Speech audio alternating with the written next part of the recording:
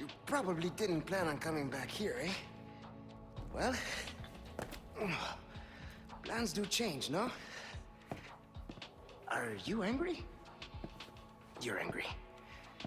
There is this one thing I must do before I can recover the Ember. Before? This is not a negotiation, Louis, so choose your next words carefully. Whoa. Listen, there is someone who needs my help. You know me, always the good Samaritan. Let me guess. Leon? Yes, exactly. Leon and that young woman, they're both infected. They need this medicine. It slows the infection, and I know it works. I used it on myself. So, why does this matter to me? Because you two are infected. It's what I researched for all these years, Ada, and I see the symptoms already showing in your eyes. You must already feel the effects, eh? The medicine will stop them for a time. Just trust me. You have a lot to gain and nothing to lose. Okay, but this is your last chance. We do this first, and then the Amber. I'll let Leon know.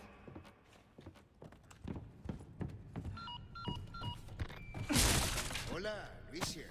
You guys still around? Well, I wanted to go home, but Ashley just had to see this castle first. Perfect, because I have a present I will give you. Medicine that will help to suppress the progress of your problem. Where do we go? Let's see. Come to the courtyard inside of the castle. We can meet up there. Ciao.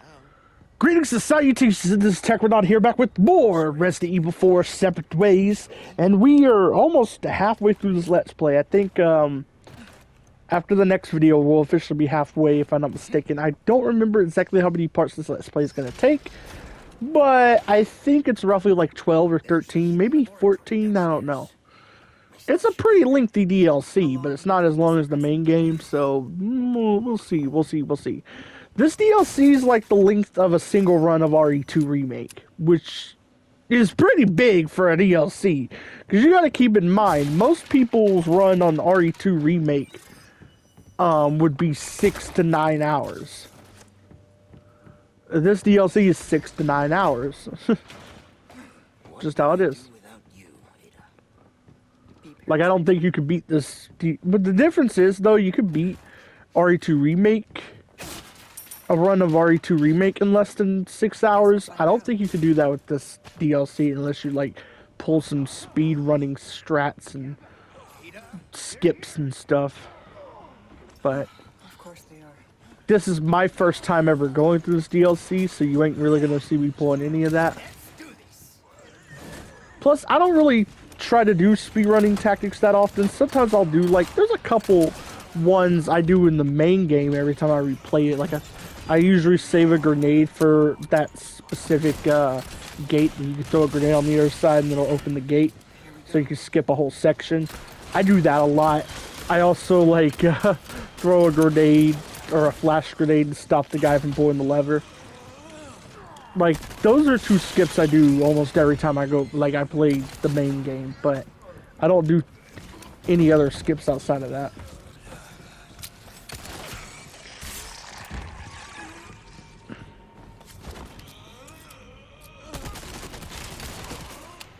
No sir, no sir. Not today.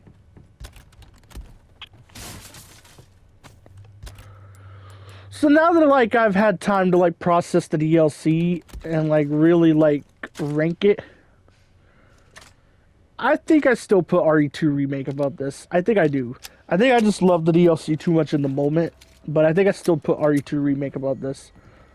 I'm not sure if I put the main game above this or not, because here's the thing, they both got different strengths. Like, this DLC, in my personal opinion, has better bosses overall. Because, yeah, Black Robe 2 kind of sucks, but, like, outside of Black Robe 2, the bosses here are actually pretty good. In the main game, Please, let it go. while most of the bosses in the main game are good, it also has stuff like Del Lago and the Armored Gigante fight, which isn't even a fight. You're basically just dodging it until you can get to a cannon. So yeah, those two bosses suck. I'm being honest, for different reasons. The Armored El Gigante one sucks because basically it doesn't even feel like a boss. It doesn't. It gives off very Harley Quinn boss from Arkham Asylum vibes. To give context to that, yes, there is a Harley Quinn boss in Arkham Asylum, but I forgot there was a Harley Quinn boss in Arkham Asylum because the boss is basically you just fighting a bunch of goons while Harley turns on and off electric floors. That's the boss. That's basically it. If you're trying to kill yourself, can you do it after? That's why I forgot that she had a boss in Arkham Asylum. I always just remembered that it was Bane, Poison Ivy, and Joker. And if you want to count it, I guess you could count Killer Croc, but his is more of a chase sequence. It's all over. But I never, like, even considered, like, Harley Quinn a boss until, like, my current replay of the game, where I realized, oh yeah, this technically is a boss, isn't it? It just don't really feel like it. And honestly, In the castle. I think the Arkham games are awesome, but I think the one thing there was a missed opportunity is that Harley actually could have worked for boss fights, like straight up 1v1 against Batman boss fights. We can go back up. And the reason why I believe that is because we've seen in animated and live action media that Harley could kick ass. So the fact that she can't do that against Batman in the Arkham games is a little disappointing. It honestly would have made for, like, a better experience if she had an actual boss in Arkham Asylum instead of, like, being a goon rush boss. But, it's whatever. Then we get to, I mean, I guess it wouldn't have made too much of a difference, because the only other game she would have had a boss in would have been Arkham Knight. Because in Arkham City, she doesn't ever really get an opportunity to be a boss fight. Joker does, but his is basically Arkham Asylum Harley Quinn 2.0. Joker's kind of a missed opportunity too. Like, he really is with boss fights. Because I know the guy ain't strong, but he could have pulled some shit, you know? He could have pulled some shit.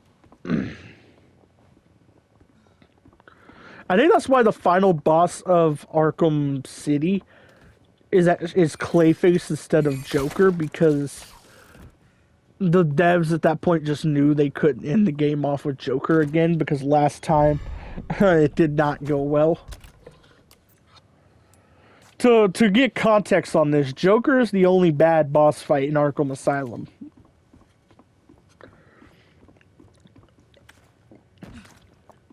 The Poison Ivy boss fight is pretty good. The Bane boss fight's alright. I don't love it, but it's alright. I'll unlock the... Huh? And like I said, the Harley Quinn boss fight is just a glorified goon rush. I must have dropped it.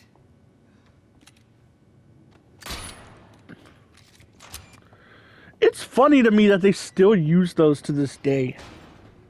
Those little locks. Okay. They used them in both Revelations games. I think they used them in the OG 4 and 5. Ada, Like, they still use those. find these ingredients. Kind of weird. Just maybe I can make a new batch of medicine. Time's not our friend. In the Revelations games, though, they're a little larger, so they're easier to shoot. But I guess because the aim is more precise here, it kind of excuses them being smaller. Because they're still kind of easy to shoot.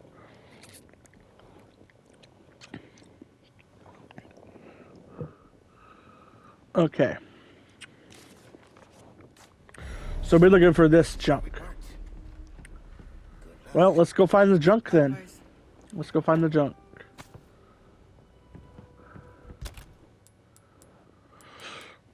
So back to what I was talking about. I am planning to do Arkham City and Arkham Knight at some point too. But I want to do them in order, because, like, there are a lot of game series that I started doing on my channel that I did not do in order. Well, not really a lot. It's Crash Bandicoot and Resident Evil. And I haven't really continued doing any other Crash games. But I've done a good job at doing, like, Spyro in order, but I'm probably going to skip 3 because I don't really care for it all that much. Like, I've gotten halfway through Spyro 3 and the Reunited Trilogy, and it just, in my honest opinion, is not as good as the first 2 games. Not even close. Spyro 3 is like the Crash 1 of the Spyro trilogy to me. Whereas it's the weakest game. But my opinion used to be that Spyro 1 was the best one, but that was an opinion from somebody who didn't even fight the first boss yet at the time. But now I kind of see Spyro 2 as the best one. But yeah. That's just because Spyro 2 has better bosses. It has a more likable villain, in my opinion. A more iconic villain, too, because Nasty Nork is fine and all, but, like, he kind of didn't do much in this game, you know? You kind of see him twice. And one of those 2 times was this boss fight. Most of what you got for Nasty Nork was, the stuff you heard from other characters. You know?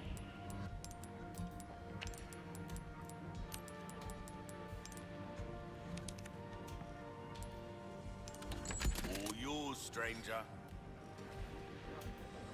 Gun will look great with that attached. Try that on for size. We're starting to come back. Anytime. Sorry if I'm going silent for a moment. I still have some new items you might be interested in. A deal well struck.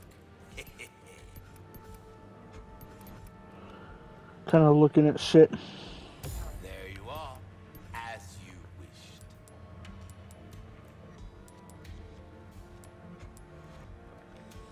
This kind of work is about finesse, stranger. Little bit, don't hope to...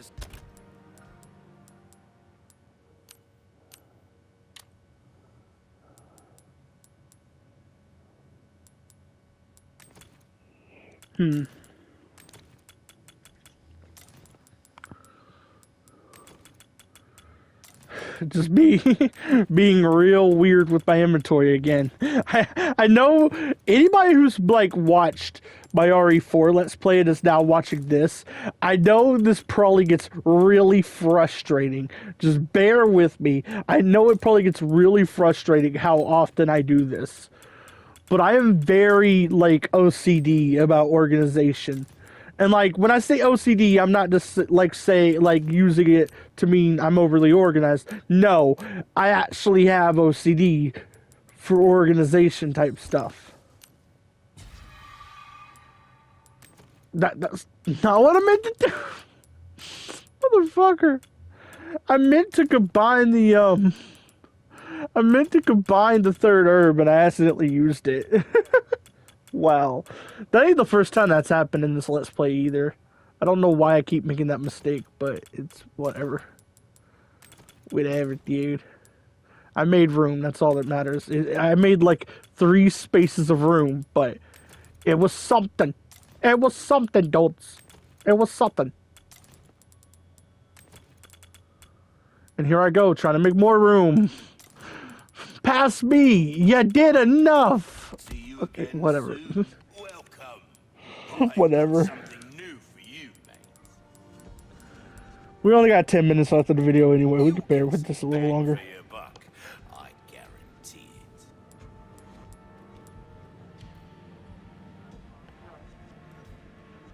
it.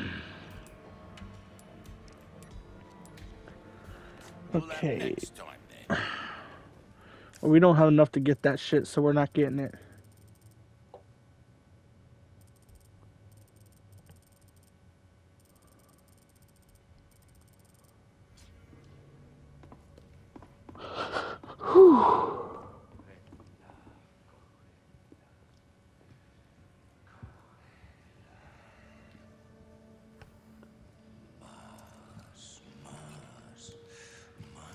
Why am I crouching? Oh, I must have heard that enemy.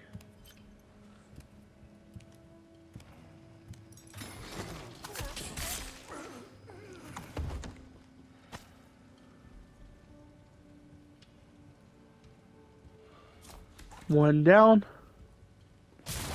I think there's another one around here, maybe? Oh, no, there's not. Because we're in the library, yeah. I didn't even... Wait, there was an enemy in the library? Holy fuck, that's interesting. In the main game, you never had an enemy come in here. Okay, there we are, we got a piece. Luckily, in the DLC, you only have to find one piece, I think. Could be wrong. Could be misremembering, but I think it was just one piece. There we go. I did do a little, like, fade skip there because, it's gonna be like a few minutes to do that. But, yeah. The first ingredient should be in this room.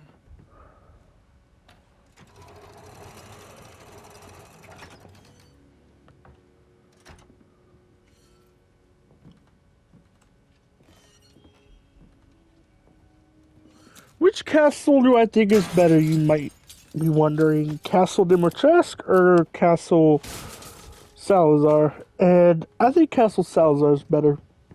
Is leagues better. It's much larger, you spend more time in it.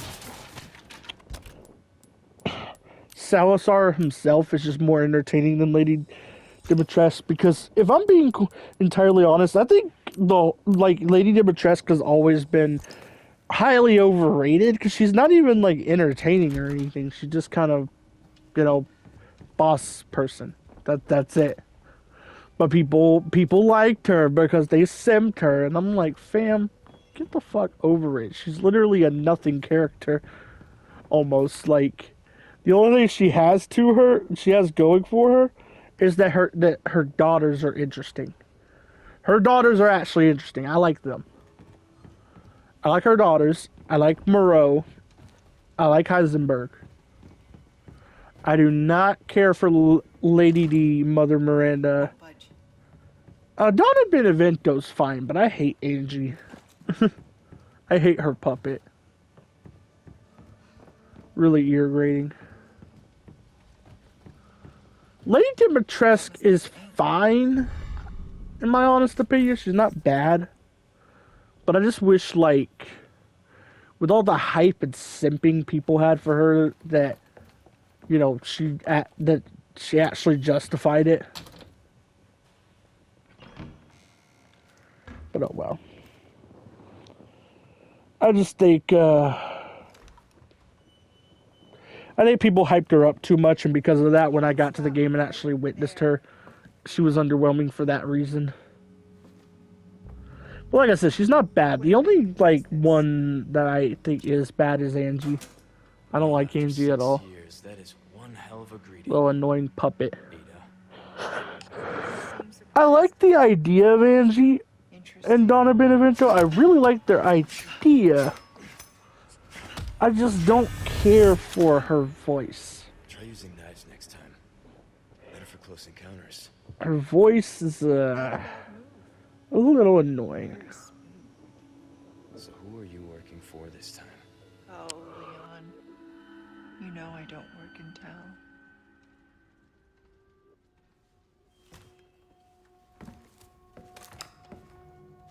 Leave the girl. She's lost no matter what. You walk away now, and who knows? Maybe you'll live to meet me again. And then I might get you that greeting you were looking for.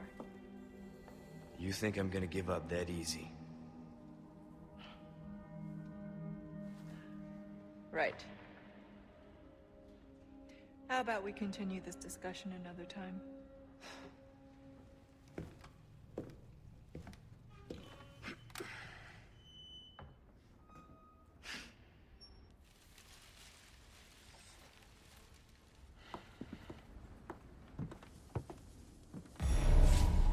See you around, Leon. Okay, I did shut up for a little bit of that cutscene. I know I've been talking over cutscenes a lot, but I'm trying to, like, at least for this Let's Play, like any Let's Plays where the cutscenes are a little important, I'm trying to, like, tone that down a little bit, because I know I've been making that mistake a lot. But yeah. Woo! You know what this thing kind of reminds me of? It reminds me of that thing from RE4 where you use it out the window and you would, like, launch to something.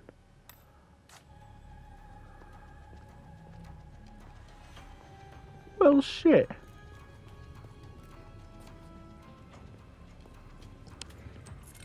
Oh, I remember this part. Oh, this part's fun. This part, I'm not saying that to be sarcastic either. This part's actually fun. Unfortunately, you're not going to see the end of the part in this video, but, like, this part's really fun. So we need a snake. We need a snake and a snake. Okay. A snake. And a snake. That wasn't the snake. That was something else. I think that was the dragon.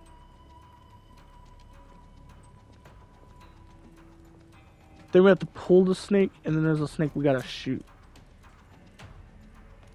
I think.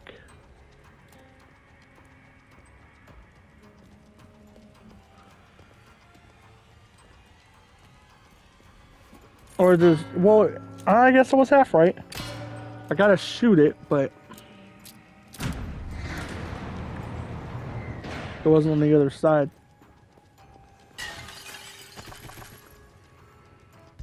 See, I wish this would have been the route they took in the main game instead of having you fight that room of enemies. Have you do this little puzzle here, because this would have been like a better use of this item than the main game did, you know? Just my opinion. My personal opinion. I like the way it's done here better.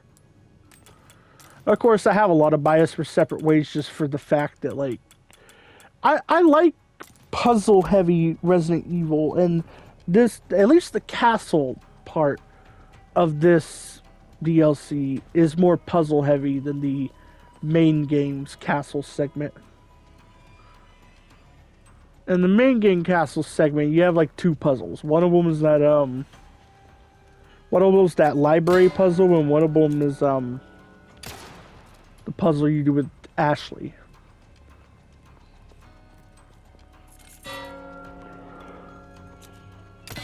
But that's kind of it. Here you got the library puzzle again, but you also have this puzzle.